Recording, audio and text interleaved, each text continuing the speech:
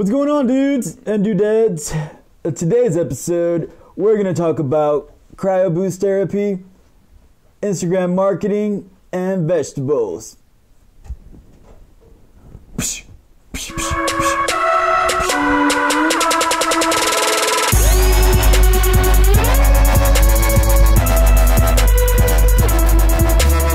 Hello, and welcome to episode 94 of Tip for Tip, where you ask your marketing question in exchange for a tip in your industry. My name's Aaron. And my name is Christian. Today we have Dave from Cryoboost Allen. All right, my question for BitBranding is, how do I localize my advertising on Instagram?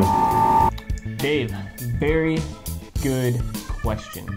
All right, so Instagram is actually very easy to advertise locally. So first thing to do is whenever you're using a post or you're putting out a post, make sure that you tag the location or tap the location, and you can tag Cryoboost Allen, or you can just tag Allen, Texas in the post.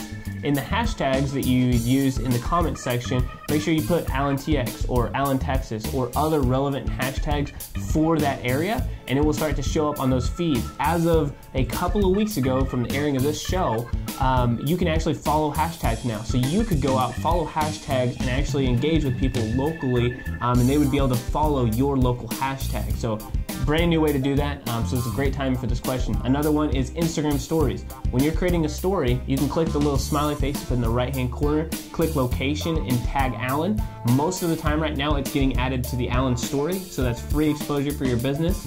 And then you can also tag other businesses there as well that you're partnering with, or even tag yourself inside of the story and have people click over to a profile. So yeah, everything that Aaron talked about was more of a posting on the feed and the stories. You can also run advertising and target local people around your area. And beyond those two things, you can also partner up with local influencers and really grow your reach. All right, let's hear your tip for us.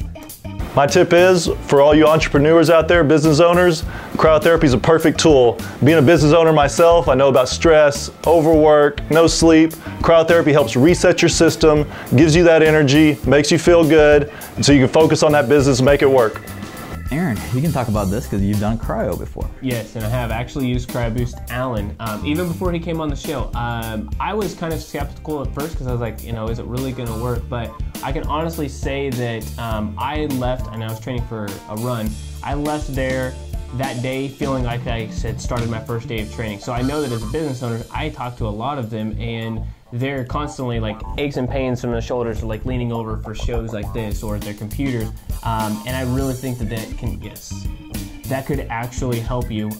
So business owners using cryo may be a very good option. They have a lot of other things that go with the cryo, but I think that's a great tip, especially for business owners. All right, and today's question of the day is, what's your favorite vegetable?